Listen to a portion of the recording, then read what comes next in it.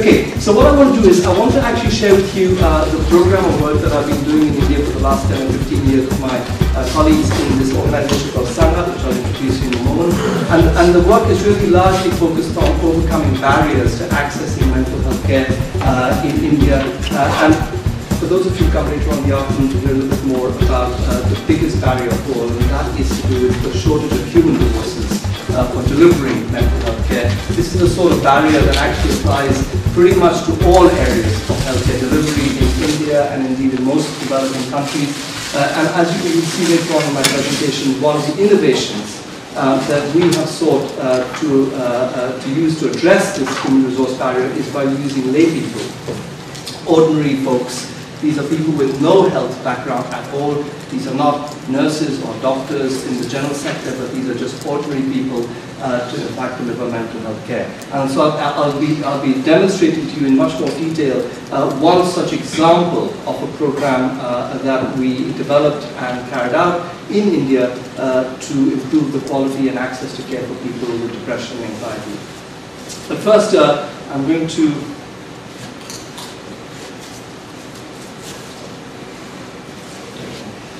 see if I can move this one out.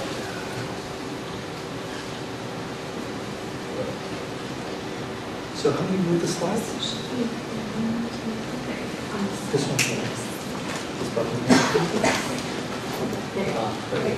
All right, so the London School of Hygiene and Tropical Medicine is Britain's National School of Public Health.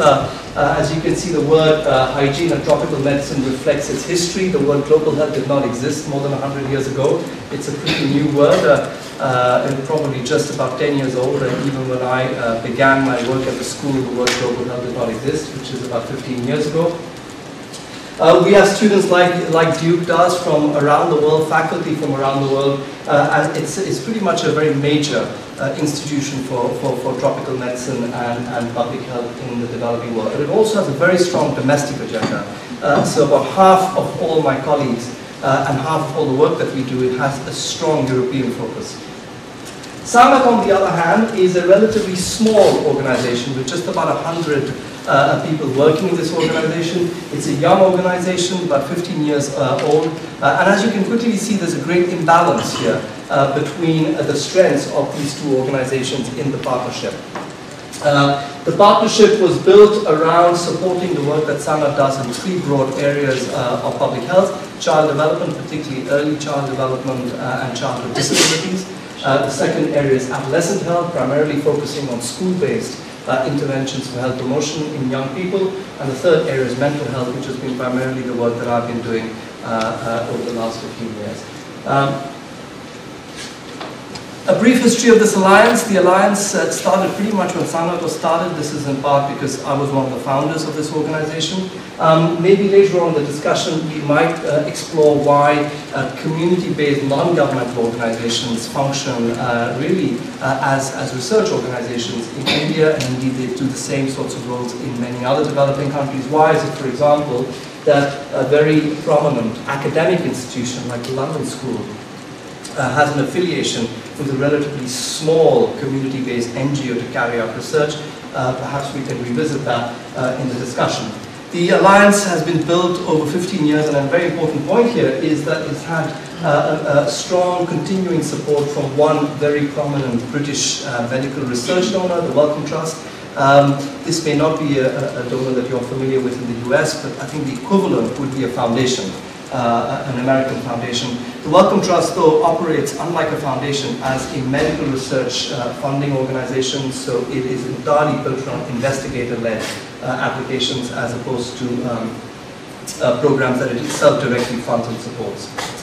The research that we have been carrying out together focuses on mental health problems across the life course, from early childhood, conditions like autism, through to mental health problems in adulthood, like depression, which is going to be the focus of the program I'll share with you later, and all the way through to dementia in old age. Now, in the next few slides, I want to share with you some of the principles of the Alliance. How do we actually work across all these different programs? There are some core principles that really lie at the heart of this collaboration that's evolved over the last 15 years. The core mission of the work that we do is implementation work. So this is primarily around improving access to proven healthcare interventions that we know can improve the quality of life and well-being of people affected by mental health problems. So this is called a treatment gap. Does anyone have an idea what the word treatment gap might be indicating? What does it actually mean? What does the word treatment gap suggest to you? A gap between the people that have a need to those that are actually treated. That's right, yes. So this is absolutely correct. So there's a gap between the proportion of people in the population who have a healthcare need and the number who actually have that need met. So do you have any idea on what the treatment gap might be in this country, in the US, for people with common mental health problems like depression and anxiety? So let me phrase that question slightly differently. Out of every 100 people in the US who have a depressive or anxiety disorder, what proportion have received treatments that we know will make them better in the previous year? Do you have any rough idea, guesstimate of what that treatment gap might be? A guess? Yeah? Well, I think worldwide, I think it's about 23% receive effective treatment for depression. Okay, and in the US in particular? You'd expect to be more, right? Because worldwide will include Africa and Asia. So it would be about 50%. But however, it has to be said, of that 50%, those who don't receive treatment because they don't have access to treatment is actually a much smaller group. There's a lot of people who may choose not to actually access treatment for a variety of reasons. For example, that they have chosen some other form of care outside the health sector. In the developing world, if you look at the average of 23%, I'm not sure if that is the average, but it would probably be a fairly accurate number, I think. The number of people who will receive care would be 1 in 10. In other words, the treatment gap would be about 90%. Now, if we were to take a serious mental illness, one which perhaps in this country would be more likely to access care, say a condition like, any thoughts of what you might consider as a serious mental illness? Yeah? Yeah, so schizophrenia would be a good example of a very serious mental illness. It's a much rarer condition, of course, than depression, but it's a far more disabling and serious one. It's also one that most people will recognize much more quickly than depression. Do you have a sense of whether the treatment gap for a serious condition will be lesser than for a common mental health condition like depression? In other words, would more people with schizophrenia access care than with depression, proportionately? Yes, I think they would. So the treatment gaps for schizophrenia would be smaller because it is a more serious condition and therefore more evident, and for where biomedical care would be sought much more quickly. But even for schizophrenia, the treatment gap in some parts of, say, rural India, rural Africa will approach 90%. That is to say, 9 out of 10 people with schizophrenia receive no care at all. The same would apply, in fact, for conditions like epilepsy. So the core mission of our alliance has been to work out ways in which these conditions, for which we know there are proven treatments, can be accessible to the majority of people with those conditions. Now, there are 4 principles that we follow in the process of carrying out this research. The first is a very systematic methodology that we adopt for every condition. That methodology typically begins by, first of all, understanding everything that we know about that condition in that local context. So this involves carrying out reviews of literature and carrying out often primary ethnographic research to better understand how local communities describe this problem, how they actually historically have dealt with this problem, what are the labels they use for this problem, how do they understand the causal models for this problem, and so on. Because typically, as you know, people in developing countries do not understand many mental health problems in the same way as biomedicine understands them. And so therefore, we really do need to understand the language and the explanatory models in order to form, to improve access to care. This would be a very important first step. We then go on to do basic epidemiology. This is to say describing the burden of these problems, simple prevalence estimations, more complex analytical studies to look at who suffers these problems. So in other words, to define risk factors and risk groups, and to further define help-seeking patterns. Where do people go for these problems? What kind of care do they currently receive? Where are the gaps in the care? But also, where are the opportunities in actually strengthening health systems in order to address their unmet mental health care needs? We then start looking at how we can deliver the proven treatments within the existing healthcare system, but using task shifting as our primary intervention. What do you think task shifting is? What does it mean to you, the word task shifting? It's where you push down some of the essential health resources to like lay people to relieve the more specialist resources. That's right. And why do we adopt task shifting? What is the rationale within health systems to champion task shifting? You typically have limited specialist resources, so you really want to localize and make those essential health resources more accessible. That's right. It's a strategy to try and rationalize the use of the available human resources in health systems. And typically the idea of task shifting arose because of the shortage of specialists to deliver healthcare tasks. So the idea was, who else is available in the health system who can deliver these tasks? Any examples that you can think of apart from mental health care, good examples of task shifting in global health or public health? Any examples that you can think of, maybe in this country, of task shifting? One example, yeah. I was going to say, even within primary care, we have shifted from the primary care physician providing a lot of the services to nurses providing a lot of services, yes. And other That's right. paramedical providers. One example that is almost universal is safe motherhood. So the shifting of tasks from physicians to midwives is one example. From midwives to traditional birth attendants is yet another example. Depending on which health system you're in, task shifting operates according to what human resources you have available to you. But task shifting occurs in all health systems. The only difference is what you shift and to whom, and that will be contextually determined. In fact, I would suggest to you that task shifting is not only about using specialists in a more efficient manner, but it's also about improving the acceptability of care. Because for many people, actually, acceptability of care often involves care closer to your own home, often involves accessing people who may be more familiar to you than people in big buildings in the cities. So it's not only about reducing, making healthcare more efficient, but also about improving acceptability and finally about reducing costs. And this is a huge issue in this country as much as in any other part of the world. The incredible costs associated with specialist care. If one can deliver the same quality care using less expensive human resources, then obviously there's an economic imperative as well. So what we then do is to then carry out research that looks at how can we deliver mental health care interventions using non-specialists and even lay people. And this requires a very systematic set of research endeavors, formative and pilot studies that can ensure that these interventions can be delivered safely. That's our first and most important concern, is the safety of the delivery system. And then once we've done that, we might then carry out randomized control trials to examine the efficacy and the effectiveness. That is to say, once you've actually got a safe method of delivery that's acceptable to people with these problems, now we want to evaluate to what extent does this model produce benefits in health outcomes.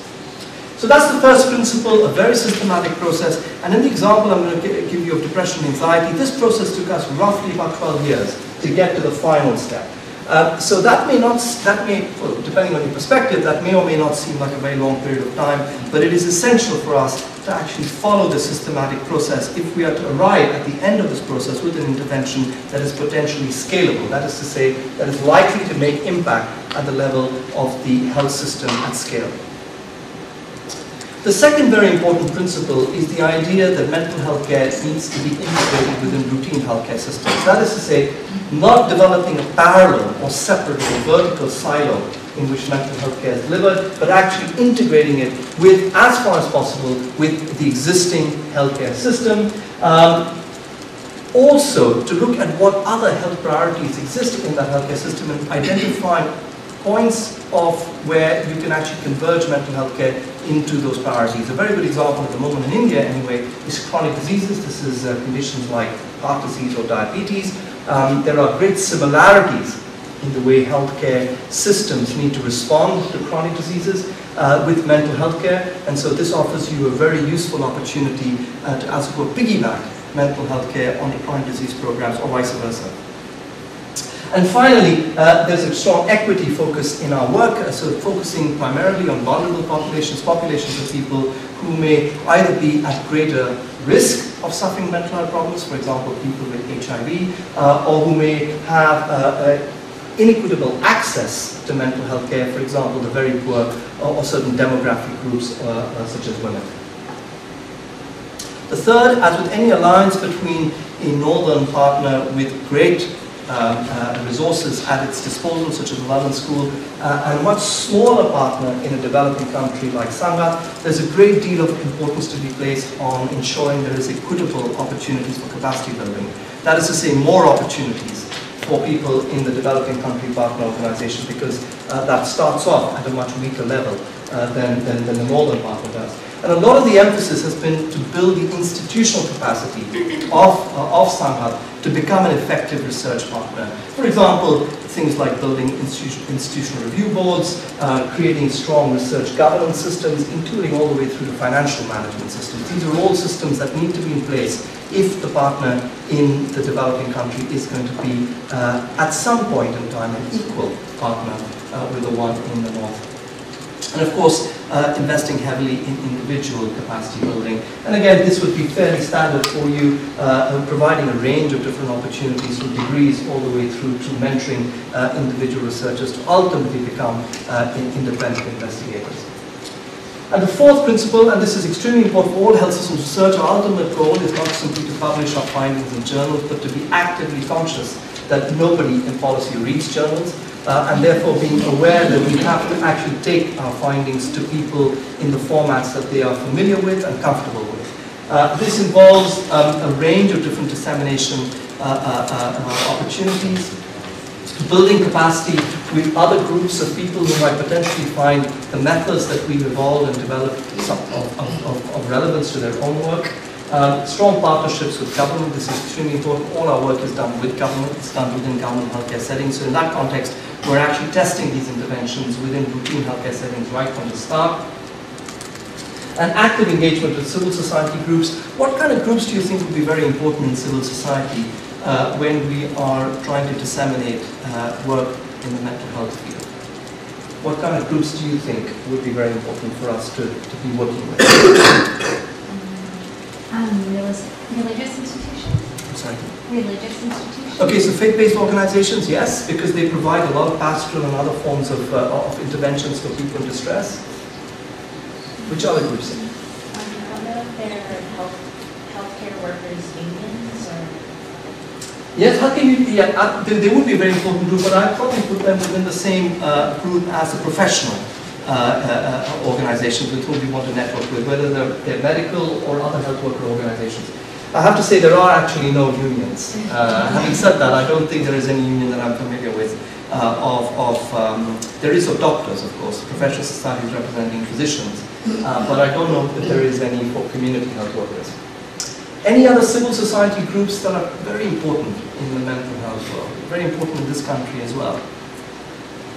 In this country, we have family of mental Yeah, illness. yeah, absolutely. It's people who are directly affected by mental illness, so they form a very important advocacy group. They often have, they're voters as well, don't forget. And I think working directly with user groups, they're called sometimes user groups or survivor groups, depending on where you are and what context you're in. But nevertheless, these are groups of people who are either directly affected or caregivers of people who are directly affected by mental illness. This is a very important constituency with whom we would engage. Okay, I'm now going to talk to you more specifically about the Manus program, but I'm going to take a pause here first and ask if there are any questions about this alliance. This was just by way of giving you a background that will make this particular program from where more understandable. This program is a specific program that we have only recently completed, and the background was really to give you an introduction to the platform from where this program was carried out. Are there any questions so far about this research platform that I have introduced? Sorry, I have one. With the ongoing privatization of the health sector in India and it representing a larger portion of health services, just wondering, how does your model fit with that? Do you tend to align more with the public services and the government sector, or do you really try to integrate as well with private services? I think it's a great question. As you will see in this program, we actually work both with the government and the private sector. And I think you're right. The private sector plays an increasingly important role in healthcare delivery in India. And But for some reason, there are many reasons actually, the private sector has been treated as being outside the healthcare delivery sector by the government. It's always been seen as being separate from. So therefore, no public health initiative has actually involved the private sector until quite recently.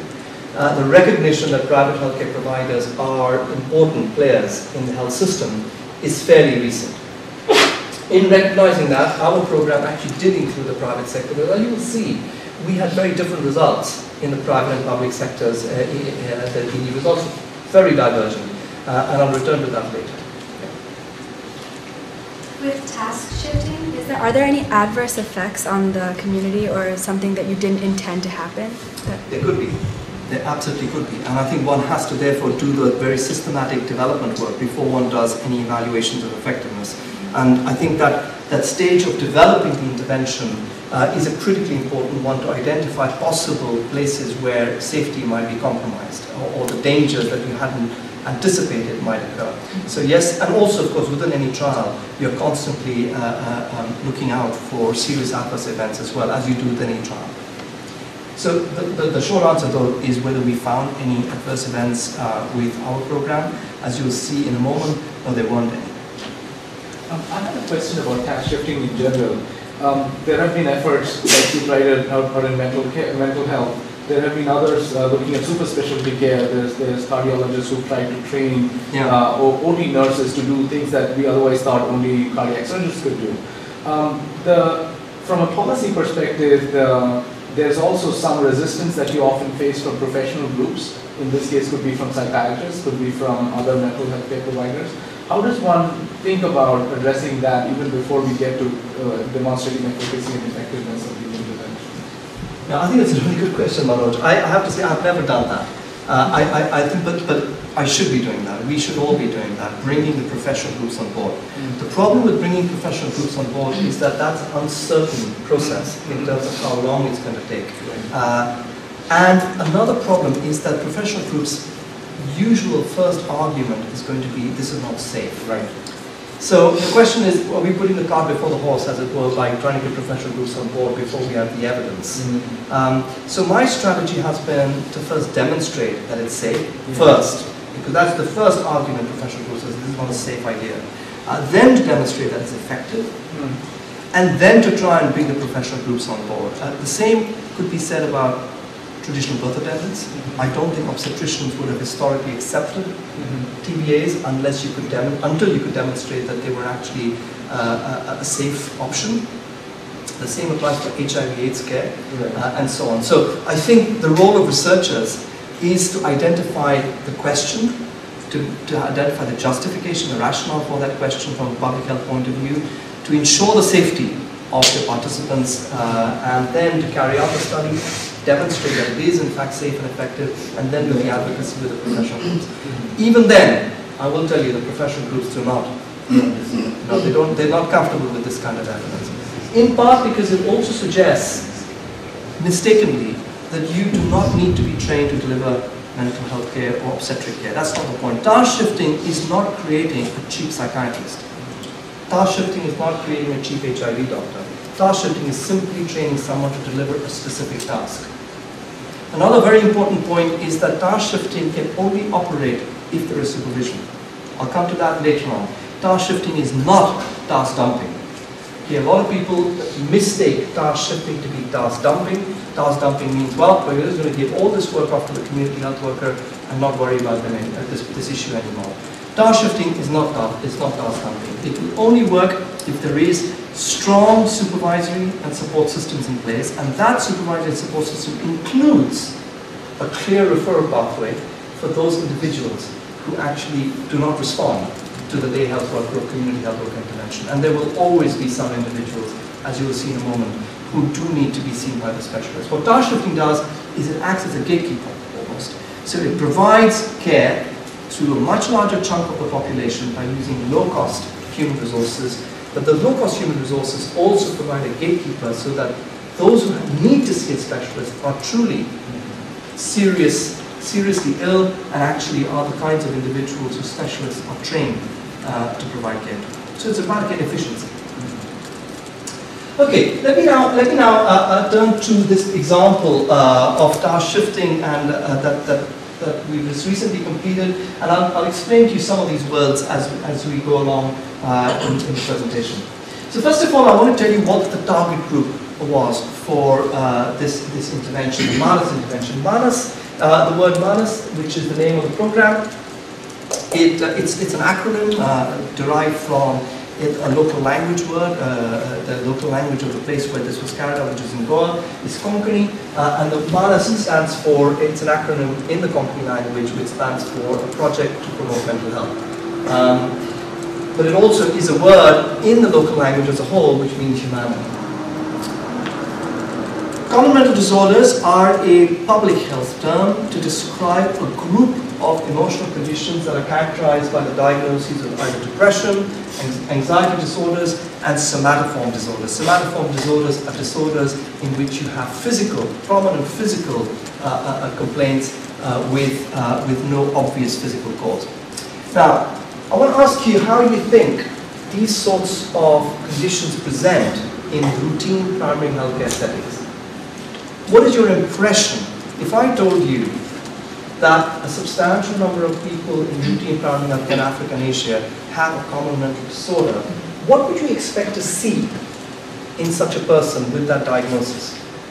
What kind of reason do you think they'll be coming to the primary healthcare facility with? They probably can't sleep. So. Yeah, okay, so sleep problems is one of the most common reasons why people will come to their doctor or their nurse. And the most likely diagnosis would be a common mental disorder. Okay? What other? Yeah. Fatigue or malaise. Absolutely. So fatigue, malaise, feeling tired, sleep problems.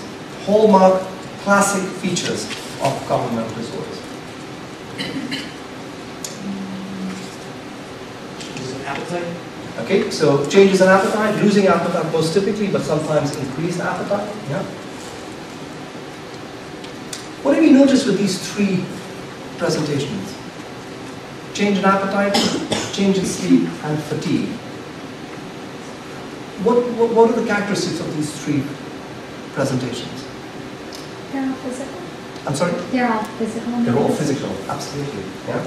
So the most important thing to remember about common mental disorders is they do not present with mental symptoms. Okay? It's one of the greatest barriers in the recognition of these problems in primary care is that they are classified under the broad rubric of mental health problems, but the person who's coming to the primary care facility is not actually complaining of a mental health symptom. They're complaining of physical symptoms.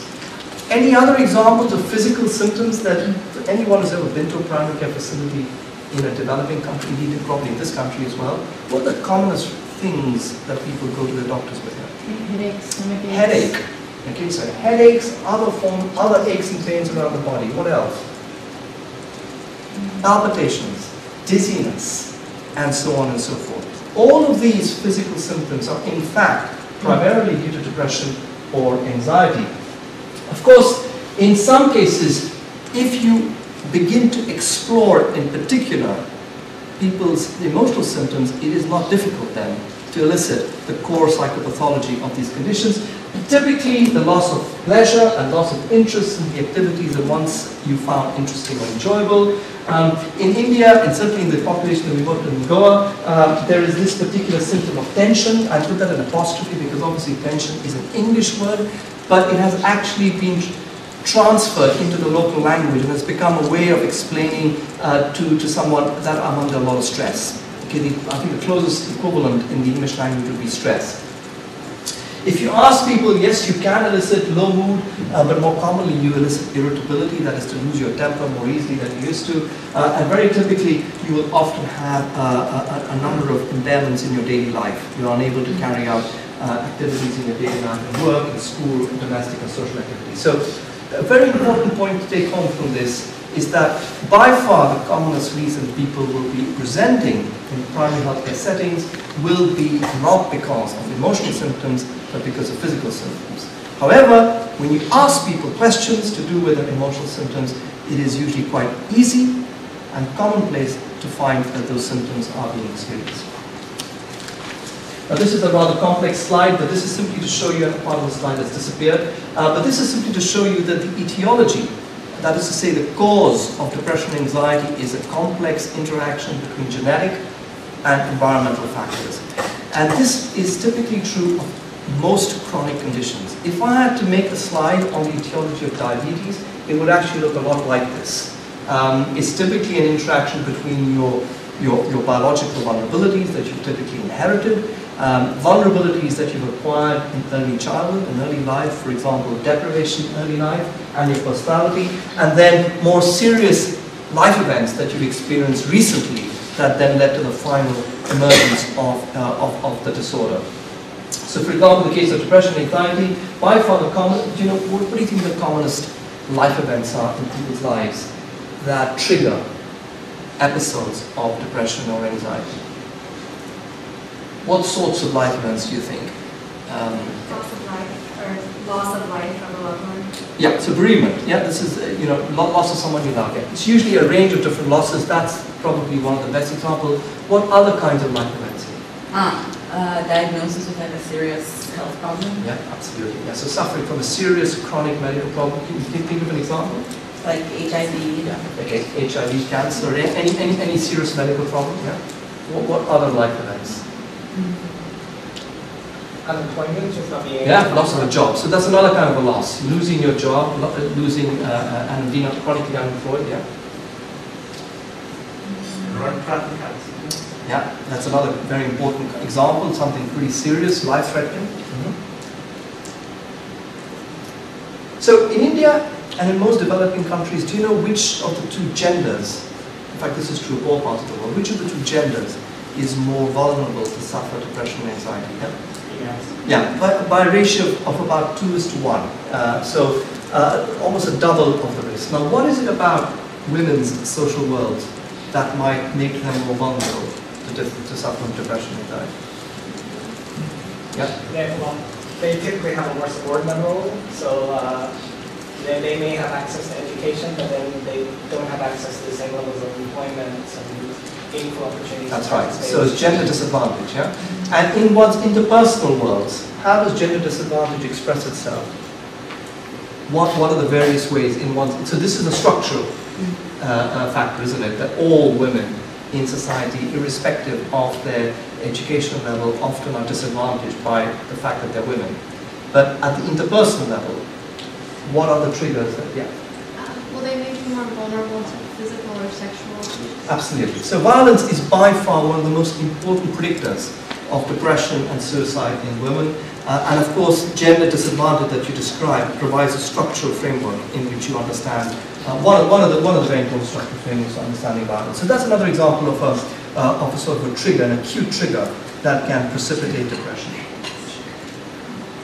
So common mental disorders are a public health priority for a number of reasons. First of all, they're very common. That's the word itself implies that. Anywhere from 10 to 20% of all adults coming to primary healthcare centers in Africa, Asia, would have a common mental disorder. That doesn't mean they don't also have a physical health problem, by the way.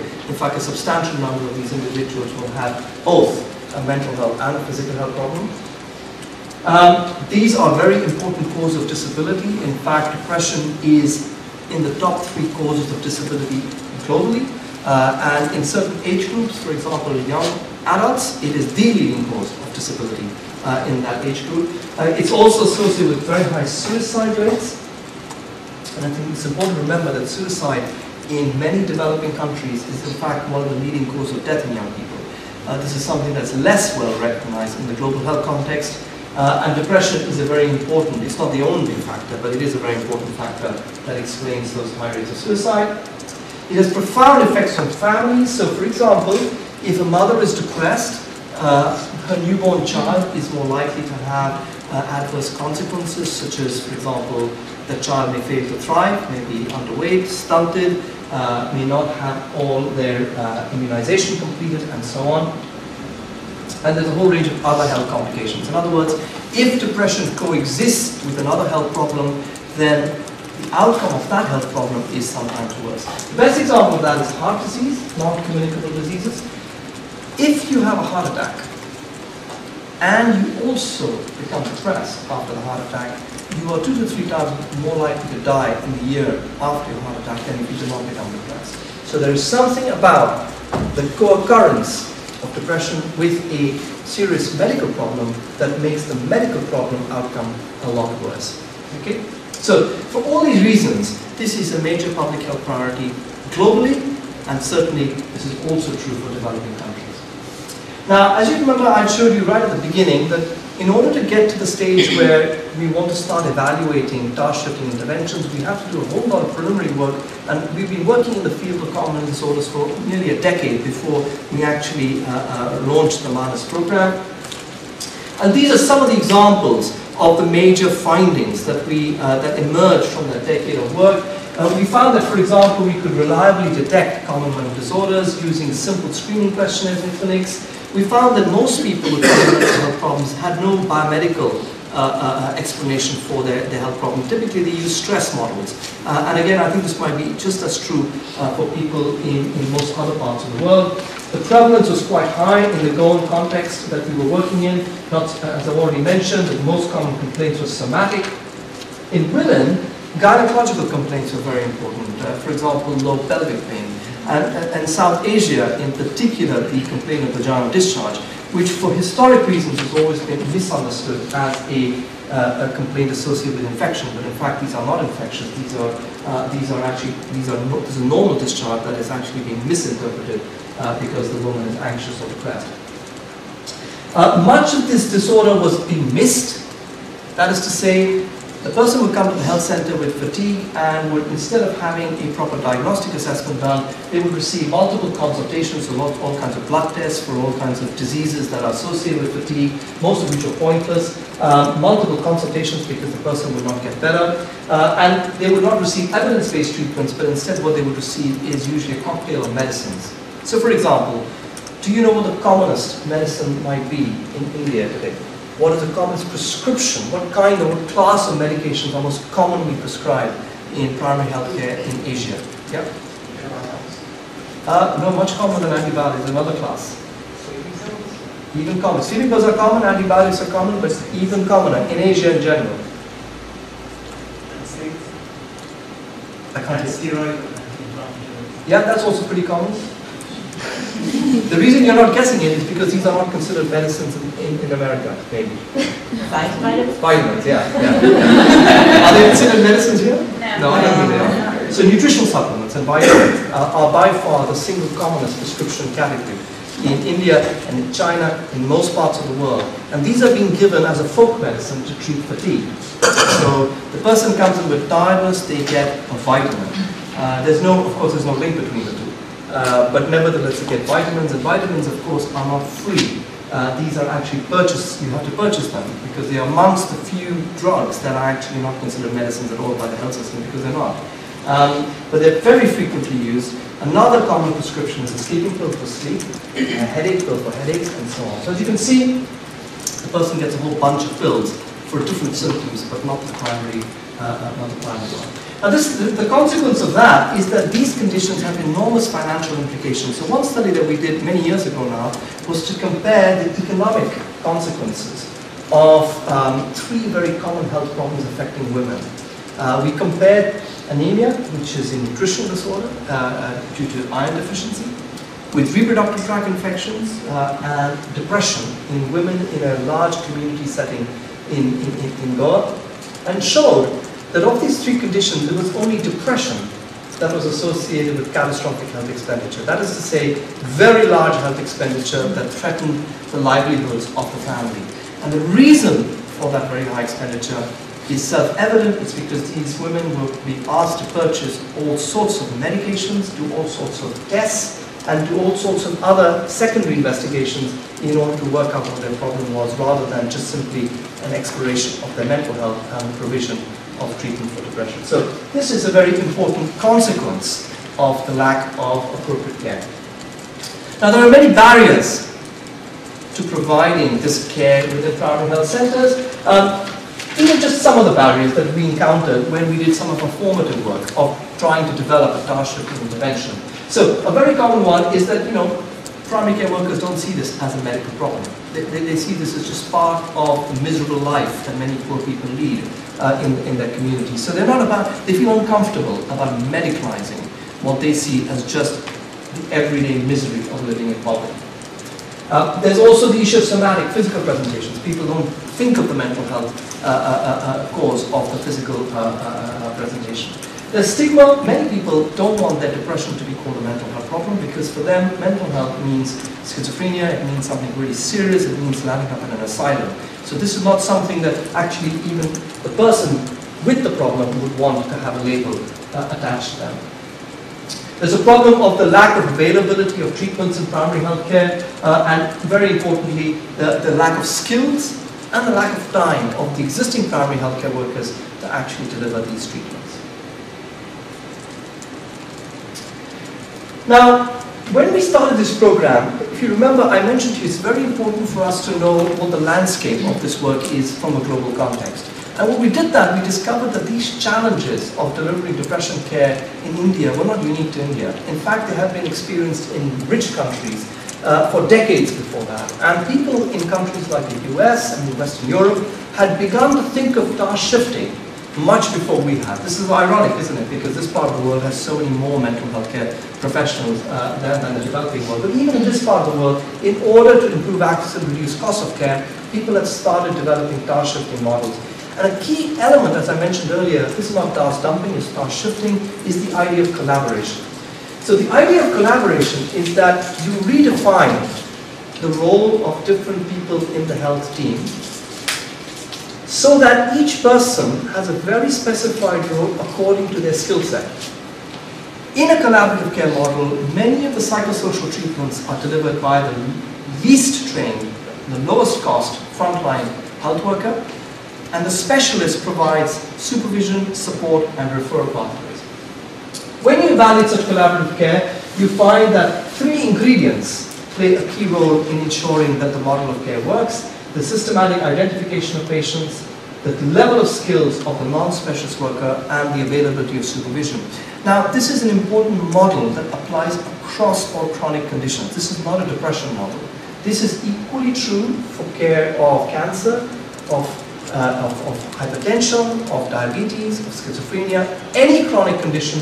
This is the platform of care that provides most efficient evidence-based care across all these conditions. So this is the model that we chose because global evidence showed us this is the model that's likely to produce the best results at the lowest cost.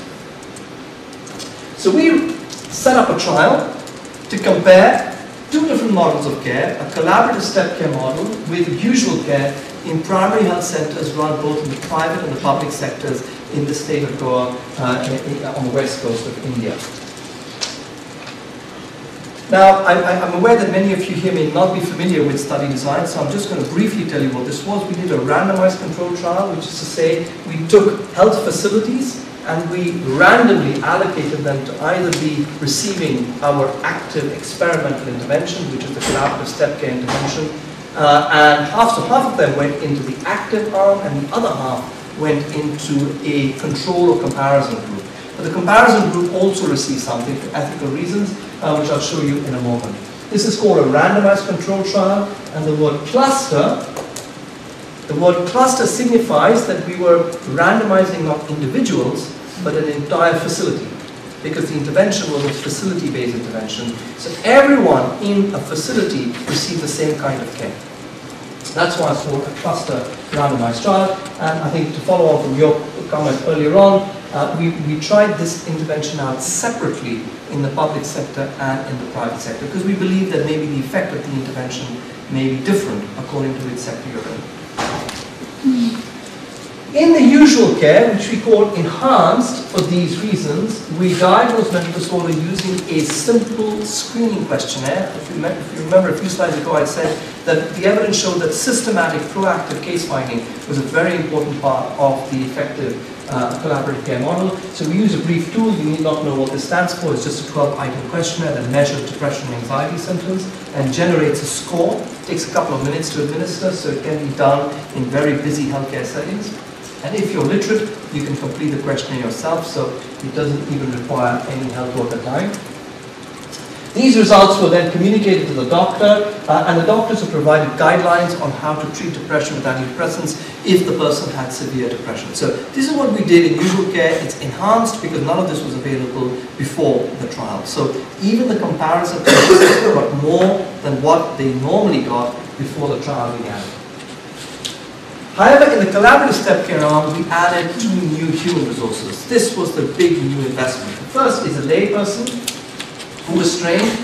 This is a woman from the local community who had no previous health background. Some of them were graduates, but many of them were not. In other words, they'd only completed school, high school. We trained them over 6 weeks to provide a suite of non-pharmacological interventions, so the whole range of psychological and social interventions that we know can help people with depression recover. And a part-time visiting psychiatrist who visited once a month in the primary health center to provide supervision, support, and to see those individuals together with the lay health worker who had very serious problems, were not responding to what the lay health worker was delivering. This is the step care intervention. Now, this is another important word, which I think is quite useful for you to understand from a health system's perspective. And this is an idea that not everyone needs every intervention. And it's typically a platform for all chronic diseases. The idea behind step care is that you give the lowest cost intervention to everyone, and then you ration out the more intensive interventions according to need. So let me give you an example from diabetes that perhaps more of you may be familiar with than depression. What do you think is the one intervention that everybody with diabetes, no matter how serious or not it might be, should be putting into place? Sorry? All right, and there were a lot of murmurs. Somebody loudly. Diet. Diet, absolutely. It costs nothing. It's about changing the way you eat. And that's not a medical intervention, it's a lifestyle intervention. It costs nothing at all, and no matter how serious your diabetes is, everybody should be modifying their diet. Is there any other lifestyle intervention for diabetes?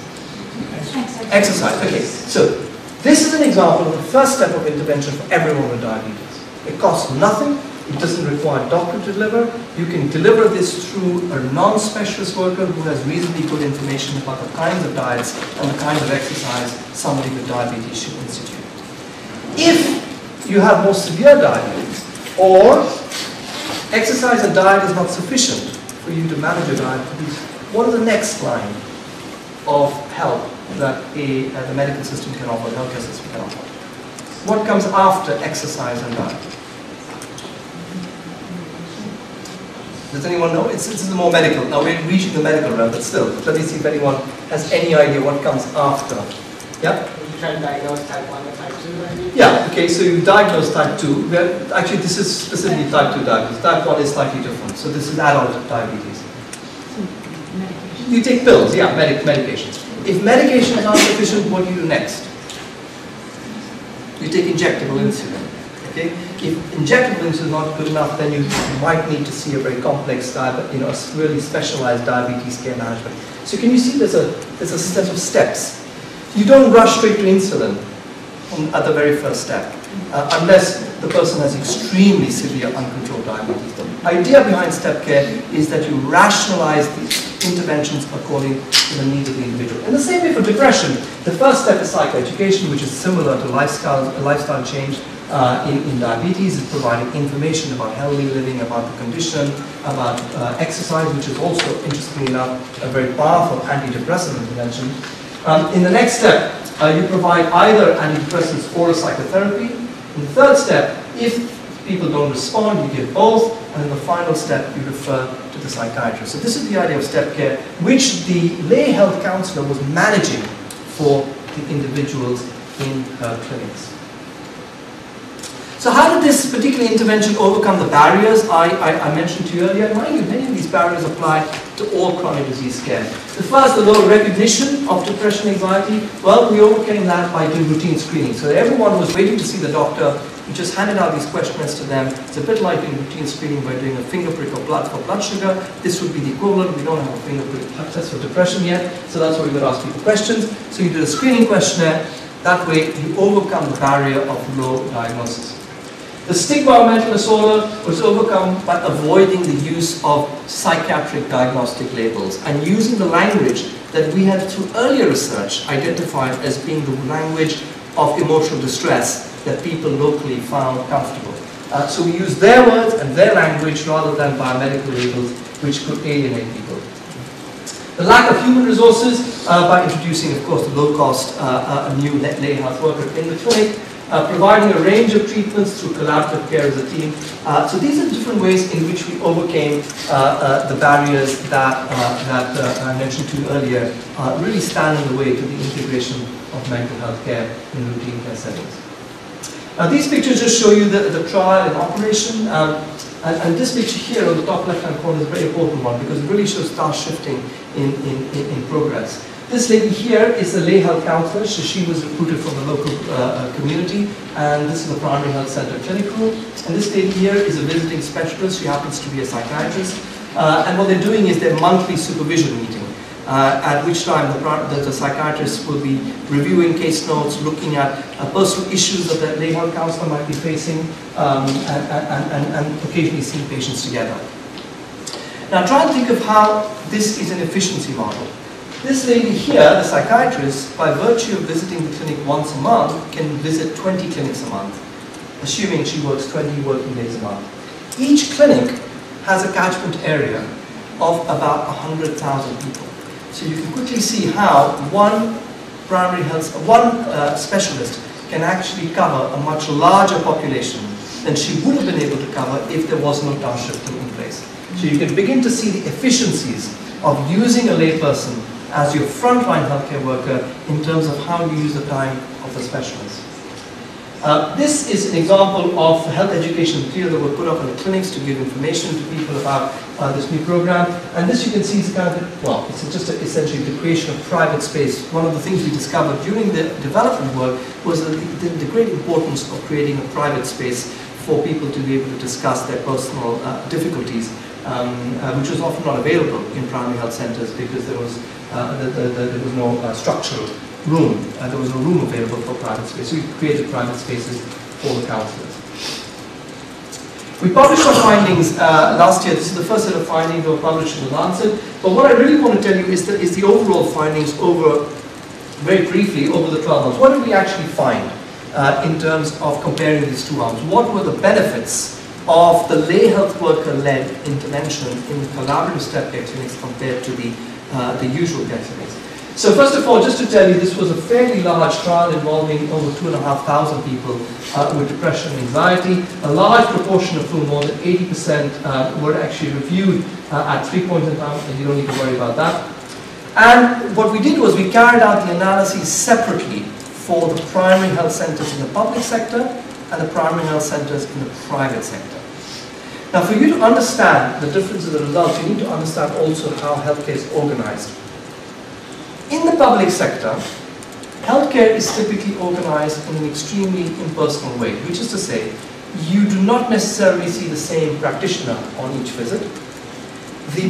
A clinic may have one or more practitioners, they may rotate.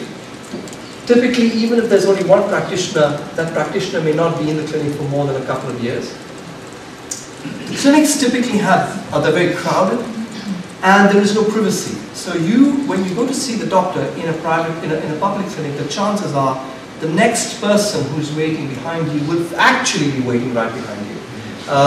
Will be standing actually right behind you while you complete your consult, and the doctor will write out whatever they have to write out. Typically, the doctor will be limited by just giving pills. There will be no provision of any kind of interpersonal intervention. And so this is what is often called a collective care model. So this is large groups of people coming to clinics with a large group of practitioners, usually nurses and doctors, and there is no real sense of a rapport that is built, and certainly no privacy. The private care model, of course, is quite different. Private care model involves seeing the same practitioner each time. Over many, many years, you develop a relationship with that practitioner. Obviously, it's private, so it's on you see the person behind closed doors. And typically, you might have more time to see that practitioner. So as you can imagine, the effect of adding a lay counselor could potentially be quite different in these two contexts. So what did we find in the public sector? In the public sector we found very substantial benefits of the agri. How do you introduce a lay worker into the public sector context? So we recruited, the primary health center recruited them. Okay, they recruited them. Yeah, they recruited the lay health worker. We provided the training on the evidence-based strategies. I see. And then they're placed in the primary health center. Yeah. And it was the same with the private sector. Private sector. Yeah. So in the primary health center we found that the addition of a layperson in the clinic who provided this case management produced significant benefits on all the outcomes that we were concerned with. So for example, the recovery rates from depression and anxiety were much higher. There was a 30% reduction in the prevalence of these conditions. Suicide attempts and plans is not just thinking about suicide, but actually attempting or planning suicide, also showed a 36% reduction, so a very large reduction. As you can see, this is a fairly low intensity intervention in many respects. And very importantly, I think from the perspective of impairment in everyday life, the people in the lay health worker clinics had much more days, much fewer days out of work, much fewer disability days than people in the control arm clinics. So in other words, the intervention was able to produce not only improvements in mental health, but also have improvements in disability days. Yeah.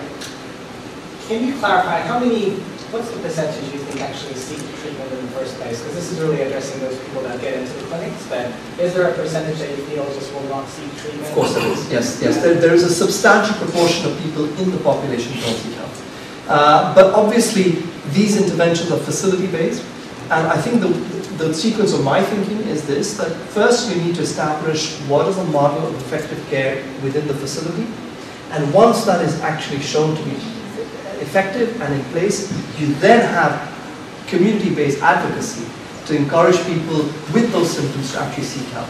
In the absence of something in place in the facility, it's not, it wouldn't be very logical to get people to actually seek help. Yeah. To the extent that you were working for a year, if the demand side starts responding, knowing that now there is treatment available, this is only an underestimate of the actual effect then, right? Because you might actually foresee that a lot more people who should have or would have sought treatment earlier but didn't because of lack of supply side, because of the supply side constraint, are now coming into clinics. Yeah. So actually the prevalence you see here, the effect you see is the prevalence could be higher because more people will see. Absolutely. Right. In fact, it's quite interesting. As we progress with the program, many of the doctors in the health centers actually started telling us that people by word of mouth had started talking to their neighbors and friends, and then there'd been a greater number of people coming with mental health problems to the clinics. You're absolutely correct. However, the impact in the private GP sector was quite different. What do you think the result was? What did we? So I've told you, in the public sector there was a substantial benefit, but that there was a different finding in the private sector. What do you think the finding in the private sector was? Take a guess. Speculate. Sorry? There was no difference, yeah. In what sense was there no difference? There was no difference between the two arms. So what do you think was happening in the private sector? Were the private usual care GPs doing better than expected? Or was the addition of the lay counsellor not doing as well as expected? How comparable are the populations of the versus the private? Well, so that's, we'll come to the moment, in a moment we'll explore the reasons for the lack of difference. But what do you think the finding was? I think the addition of the lay counsellor was not adding anything. That's correct. So the addition of the lay counsellor wasn't adding anything because the private GPs were already doing an extremely good job. The recovery rates in the private GP sector were on par with those that we saw with the lay counsellor in the government clinics. Now, what is the reason for that? What do you think about, you have to say it was an unexpected finding, and in some respects it teaches you a little bit about the great differences about the quality of healthcare that people may receive in different sectors. But what is it about the private sector, do you think, actually cancelled out the effect of having a lay counsellor? What do private practitioners, in your, if you might have experienced yourself, or you can speculate, what is it about the private sector engagement that might actually be different? Yeah. Could it be just building the relationships with patients so you actually get a little more context to some of the issues that they're in? Yeah, absolutely. So the first very important thing is these were physicians who have known that individual and their families forever. Because this is the physician actually deals with the whole family. This is the family physician and therefore has a sense of context about the person's emotional difficulties in a way that no public sector doctor can, because the public sector doctor is constantly moving and rotating from one clinic to the other and does not develop any real knowledge of that individual. So that's a very important reason. What else?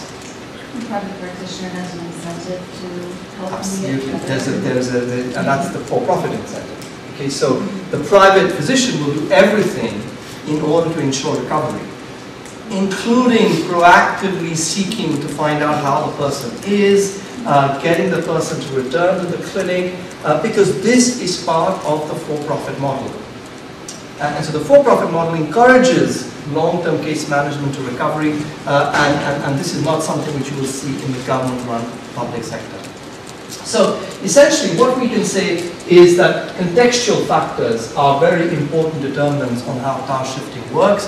The best evidence we have right now would only suggest that task shifting works best in very busy public sector clinics in which there are great difficulties for the existing healthcare workers to establish the sorts of relationships, the rapport and the working arrangements that the private sector can offer. So put it another way, the addition of a lay counsellor in the government clinics helped them achieve the same sorts of results as the private sector could achieve, which is another way in which you can interpret these results here. When you look at the incentive side, it also depends on how the entire thing is structured. Yeah. Like, it may not surprise there is no difference, but the reasons could be two. One is that they were already doing so well, so there was no difference. The other way of looking at it is the model doesn't provide any additional incentive to improve. Otherwise, this model should perhaps improve even in a private setup. Doesn't make any difference. This model is not working in a private establishment, not because they were doing extremely well, but this does not have any incentive to improve whatever they are. You're right, but in fact they were doing very well, because we actually have the recovery rates in the control arm, and we can actually see how they were doing without the counsellor. And we can see that without the counsellor, they were achieving exactly the same recovery rates as the primary health centre with the counsellor. And the addition of a counsellor also produced equal recovery rates. So you can actually see that the recovery rates are very high, and those recovery rates are actually not dissimilar to what you will see in the West. Because remember, there is a ceiling effect to recovery for depression and anxiety. The treatments we have are not 100% recovery. Even if everybody with a depressive and anxiety disorder got the best treatments available, there will remain a group of people who will remain chronically ill, because our treatments are not as effective as say, for example, the treatment of certain infectious diseases. So we were achieving very, very good recovery rates in the GP sector, even without the lay counsellor. So your question is, could the lay counsellor have even further enhanced those recovery rates? Well, certainly the model was not able to do that. Certainly the model was not able to go beyond that. Could that be because of the difference in population? I think somebody suggested that. Yeah, it could be. It could be. In fact, there wasn't such a big difference. It could be. We did look at the social class. It's true that the private sector has slightly higher social class, but actually private sector in India is not, it's not for rich people. In fact, in the private sector, 80% of India seeks private care, and in fact, in some of the rural, poorest areas, private sector is also used. So it's more about access and availability as much as anything else. Of course, it costs money as well, but it's accessed across the social classes. Sorry, can you just clarify one thing with the lay workers? So you're talking a lot about long-term care. So that suggests within the public sector, you're actually changing the information that's maintained about patients so that you know a certain treatment that they require, and you follow up on that treatment over time. Did you introduce more record keeping or yes. more additional follow-up in addition to? That's right. Well, that's another thing that we had in the public sector, which the private sector already had.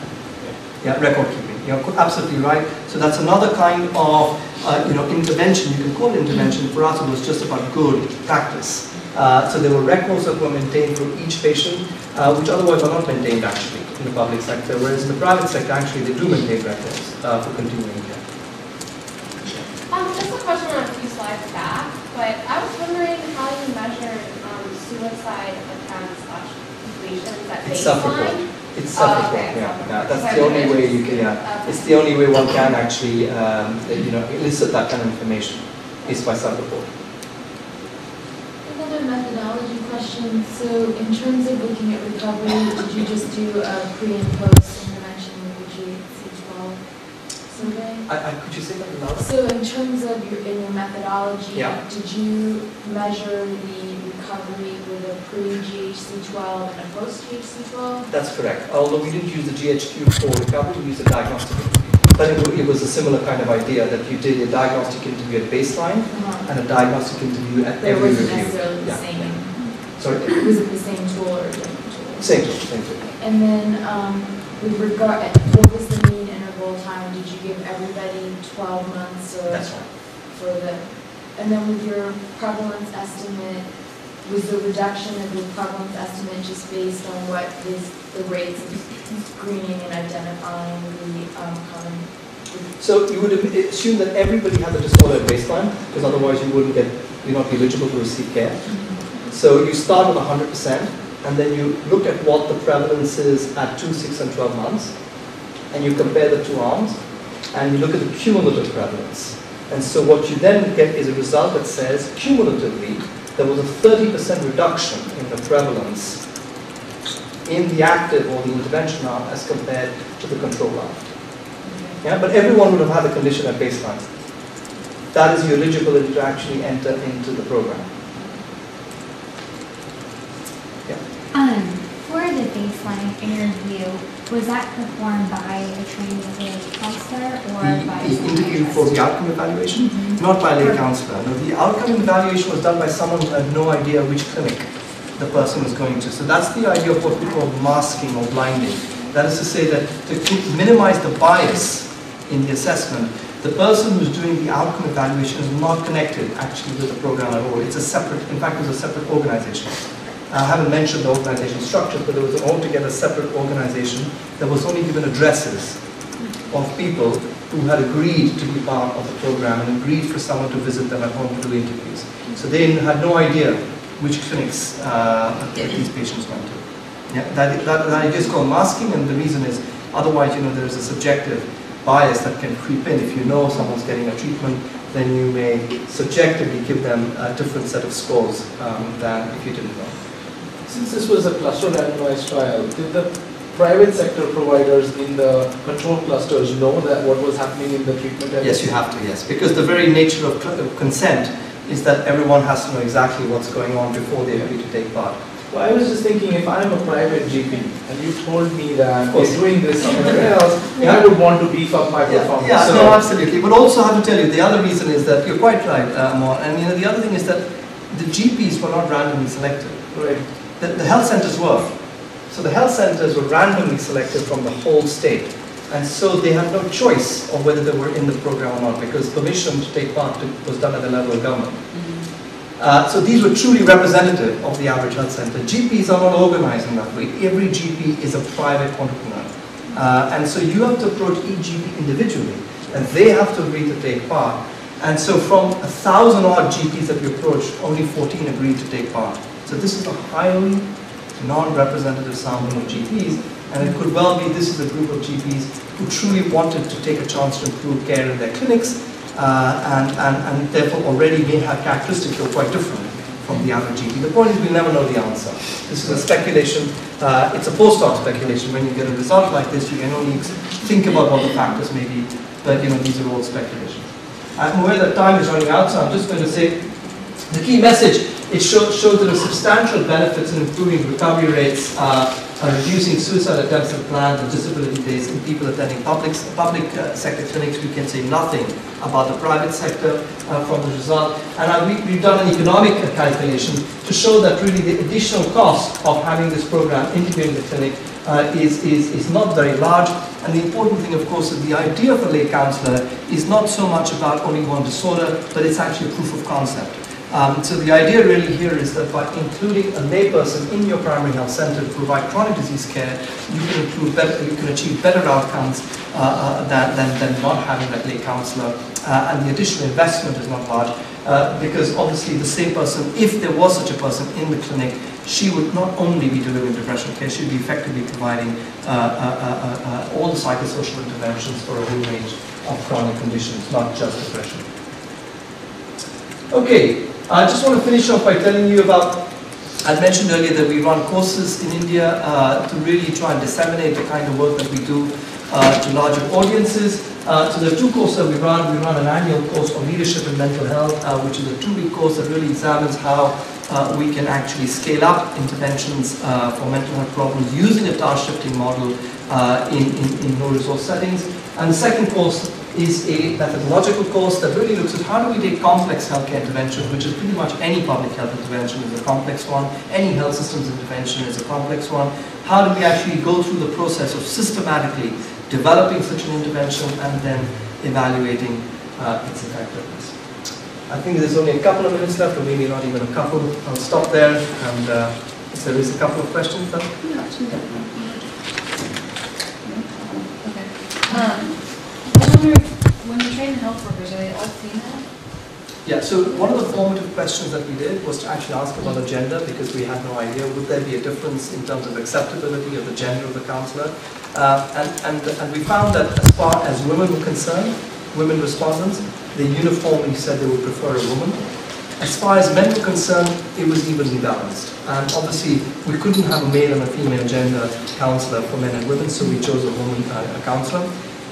Then after the trial was over, we went back to people and selected a subgroup of people to ask them what their experiences were. And quite interestingly, we found there were no differences in the sense of acceptability for men, male respondents, to have a female counsellor. So all of the counselors were women, but then in the private, they were also women. They were all in the private providers controlled. Were there no health people? Were they mostly male providers?